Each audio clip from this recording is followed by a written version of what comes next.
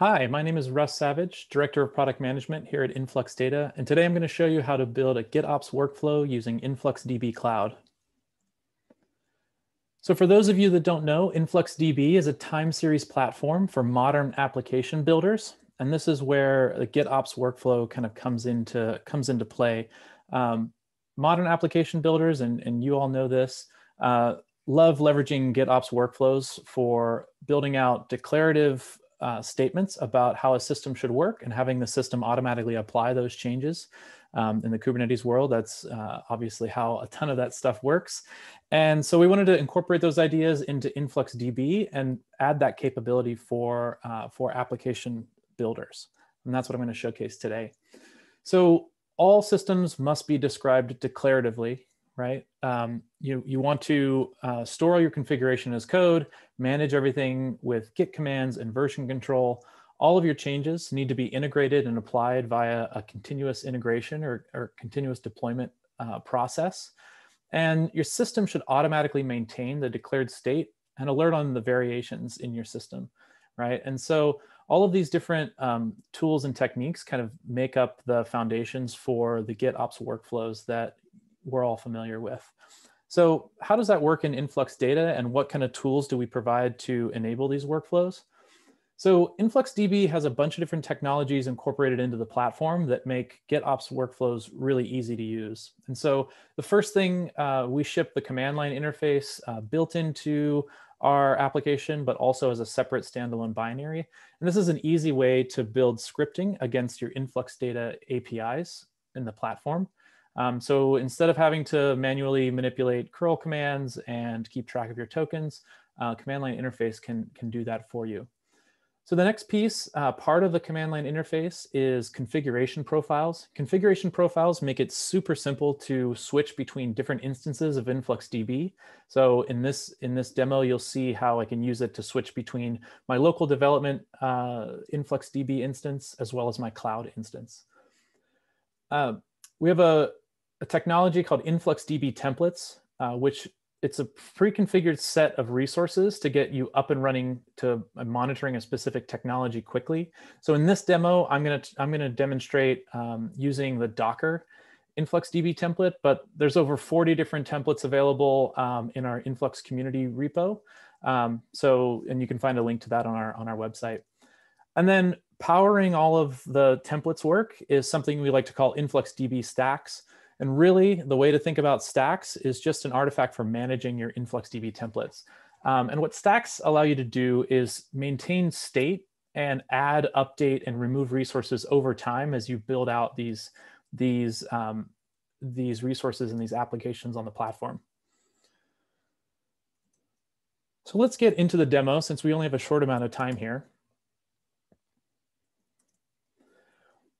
This is a dashboard running on InfluxDB Cloud, and this is a Docker dashboard. So what this is doing is displaying a bunch of information collected from a Docker daemon that's running on my local machine, and I'm piping this up to cloud. Now, what I want to do is make a change to this dashboard, right? And normally, if I was just using kind of a standard process, I could come in and I could tweak and edit the name of this dashboard, or I could delete a cell, and that would be great. But again, following those DevOps principles, those changes need to be applied into version control and deployed through automation. I'm going to show you how to set that up. So what we're going to do is build out a couple of scripts that help us automate the deployment of this system. So if I take a look at this setup, so this is a very simple bash script, and there's a couple of iterations that we're going to go through during this demo. But really, all we're going to do in this bash script is leverage commands from the Influx CLI to actually set up a local instance of InfluxDB OSS. What we're going to do is we're going to actually initialize a new stack for our Docker dashboard, which I just showed you. We're going to then apply our stack to that local. We're going to apply that stack to our local instance. Then we're going to check to make sure that everything went well, right? And when I talk about that Docker stack, that is actually maintained as a file in this repository. So again, everything that is represented in the UI can be represented as a simple text file, and then changed from here and reapplied to our instance. So going back to our setup script, let's actually run that and see what happens. So right now I have a instance of InfluxDB locally on my machine that's running, but it's not configured to do anything yet. I'm just at the startup screen. I haven't actually set it up to do anything. So what this script is going to do is automatically set it up for me. So I'm going to run this setup script. What I should see is a little bit of information talking me through exactly what it's doing and saying that everything was set up successfully. So when I go back to my local instance and refresh, I get a message saying that it's already set up, which makes sense because that's what we just did. We log in with the username and password we put in the setup. Again, this is local development, so it's a pretty basic password. And I can see I've got the same instance here. And actually, when I look at my dashboard, I have the same configuration in my dashboard, but of course, I don't have any data flowing into my local instance. And so you don't see anything. But flowing data into local instances is pretty straightforward as well. So let's get that running with a simple Telegraph script. So Telegraph is a data collection agent that we open source data collection agent that we maintain at InfluxData. And what's really awesome is on our InfluxDB cloud, you can actually store your Telegraph configurations and fetch that information remotely. And so baked into this InfluxDB template is a pre-configured Telegraph installation running as stored in my instance, and I can actually fetch that remotely using scripts and start my Telegraph to push data into my instance. So in this case, I'm going to start Telegraph. And what this is going to do is actually go into my instance, find my token, find my organization, find the Telegraph instance, and find the URL, and actually spin up a Telegraph writing data into my system. So now if I jump back to my local instance and hit refresh, I should see data flowing in, right? And so what I've done so far is I've actually recreated my production cloud account locally on my machine without making any changes, which is awesome. So let's, we've started with a very simple setup script. Now let's start to incorporate some more advanced techniques to help you deploy this into an actual CI/CD pipeline. So the next version of our script is going to look a little bit different, but fundamentally it's going to do the same thing. But what we're going to do is we're going to layer in configuration profiles into our process. And so in this case, if we look at the bottom here, I've got the same sort of process for applying the stack. I've got the same sort of process for creating the stack, right? So I look for an existing stack, I initialize the stack, all of those sort of things. But then in my setup here, I'm actually leveraging configuration profiles to check whether I'm connected to my local instance of my database, which is really useful for debugging and testing. Or I can actually set it up to connect to my remote instance as long as I configure the profile. So in this case, what I expect to happen is I can run this version of the setup script. And now I can pass in the configuration profile that I want. And if I don't have a configuration profile set up, it'll complain about that it's not there. So in this case, if I type in a prod, it tells me that there's no configuration profile found. My configuration profiles can be found just using influx config list. You can see that I've only got one configuration profile, which is my local instance. I could configure this to set up to go to my remote instance, but the reason we're actually setting up these configuration profiles in general is when we set up a CI/CD pipeline, what we want to do is we want to leverage secrets to actually send that data directly to create that profile on the fly and actually connect to the cloud instance behind the scenes. And so if we jump to version 3 of this script, again, we've built this up over time. but it's starting to get a little complicated as these scripts start to do. But this is again essentially the same process. But in this case, I'm actually looking for configuration profile or environment variables that are actually being set. And I can dynamically create that configuration profile on the fly and then push the results into whichever InfluxDB instance I want.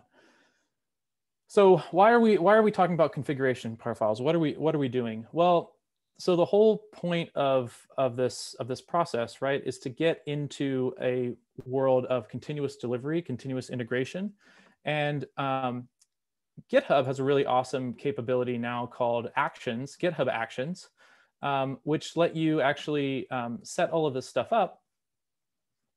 So when I jump into the actual actions and the workflows, I've actually configured this to have a deploy to cloud workflow. And if I view that workflow file, what's awesome is I can actually set these secrets in my GitHub repository. And this is a public repository, but you guys can't see any of my secrets, but I can reference those in my script. And so what this CI/CD process is going to do is actually grab my token, grab my org, grab my URL, and then run that same setup script with those credentials and create that connection into my cloud instance, and then actually deploy my, my changes. And let's see what that actually looks like. So I mentioned before that I wanted to make some changes to this dashboard, right? So I've renamed it here, but in this case, maybe I want to remove. Let's remove this note because it's not very interesting. So what I'm going to do is I'm going to go into my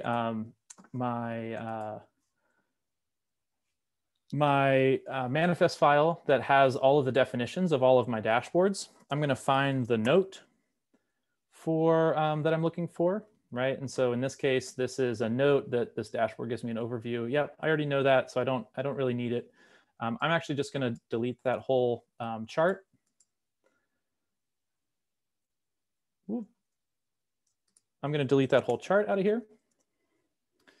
Make a save, and what I'm going to do is test this against my local instance. So what I'll do is I'll run my final influx setup script, and that will go against my local instance. And let me check to make sure that my changes were actually deployed to my local instance. If I refresh, I should see this note disappear, which is awesome. So it's no longer there. This is my local instance. So I know that the change is good. So let's go ahead and check that change into GitHub and see if it gets deployed automatically to the cloud instance. So I'm going to do my git status. I'm going to add my, my Docker file. I'm going to commit it.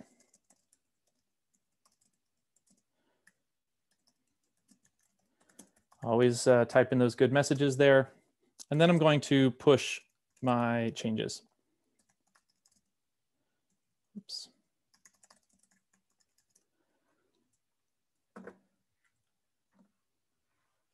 So my changes have gone up into my, my GitHub repository. So let's take a look.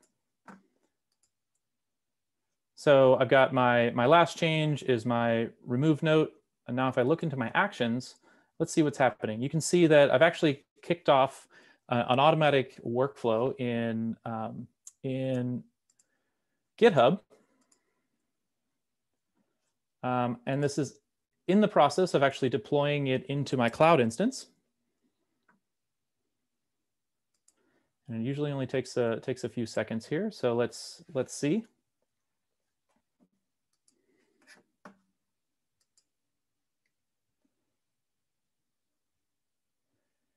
It usually only takes a few seconds. Oh, it looks like it did. And now let's go back and refresh this page and see what's going on. So I refresh this page and I can see that my note has actually disappeared.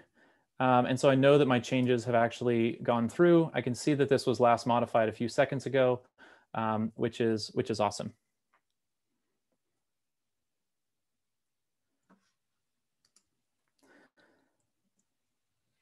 So again, just to recap what we did there, InfluxDB, it's designed to fit into your GitOps workflows that you know and love. We leverage the CLI as a powerful tool for building out scripts for automation. InfluxDB templates, stacks, config profiles all allow you to connect to different instances, maintain resources and state, and helps you build these automation processes into your CI/CD pipelines. Next steps.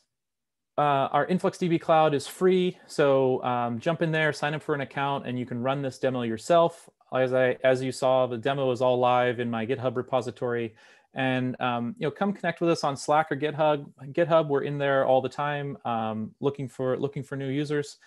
So come join us and let us know what you think.